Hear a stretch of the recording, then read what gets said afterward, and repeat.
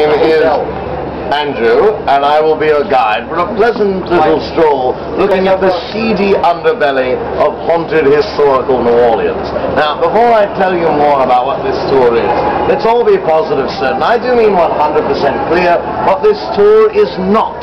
This is not a Halloween funhouse tour. We don't have anyone wearing masks, hockey, ski, or otherwise hiding down long dark alleyways ready to jump out at you and frighten you, alright? That's not what we do.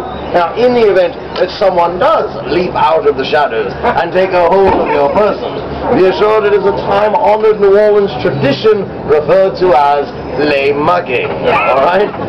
It's the real thing.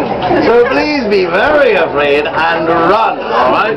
Mind stepping forward, please, so other people can pass by and our group isn't bifurcated.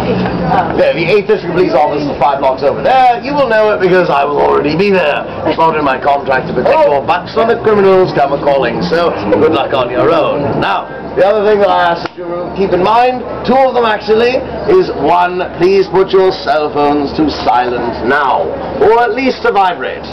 The last thing anyone wants is the punchline of a particularly gruesome story. You have to watch my butt rock out to your Shakira ringtone, alright?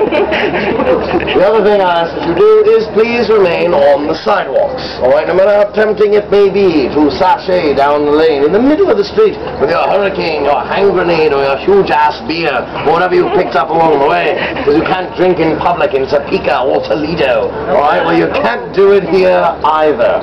Fact of the matter is, yes, it is legal to have an open alcoholic container in the street, but it is not Darwinianly sound. Alright, you can tell by the way I talk that I'm not from here originally.